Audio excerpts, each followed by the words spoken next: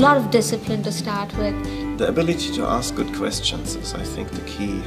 Courage to go into areas which you never went into before. You have to be comfortable with the empty page. That when you're given a problem, there isn't an answer. In fact, sometimes it's very difficult to be able to articulate exactly what the problem is. Curiosity, like a childlike curiosity, I think is the thing I would say is the one thing you can't teach. I think that's a curiosity.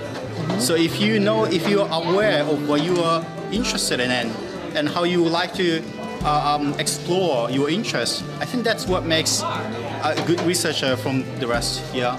Having the drive of solving problems and pushing the technology. So trying new things. People have to be very motivated by the technology. They have to be interested in how things work, how they can be better.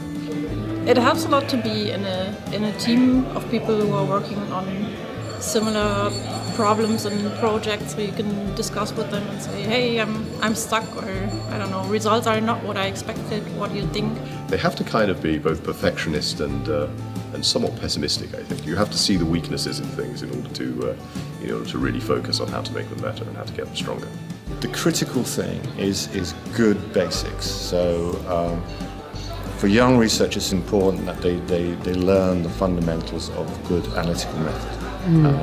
They have to be consistent, they have to check their results, and they have to put aside their desire for something to work and just say, okay, it didn't work. And that's really tough for anybody to do, but you gain that through experience.